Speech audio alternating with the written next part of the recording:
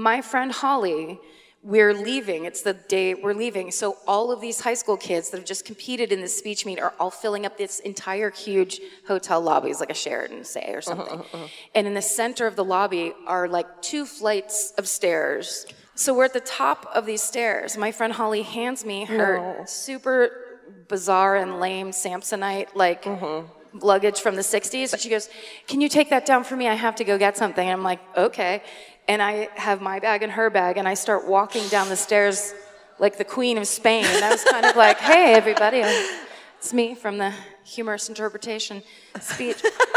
And halfway down, her stupid suitcase busts open, and I'm not kidding, like 300 tampons rolled out. I'm not kidding. It was as if it was like she took a small tampon suitcase to the speech meet with her. No. But no one knew it was her suitcase. Oh, it looked like it was my fucking suitcase.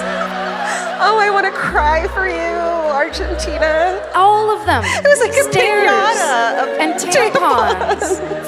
Do you know how hard it is to pick up tampons off of stairs? I would have like squatting and like. Ma'am, do you need help with your tampons?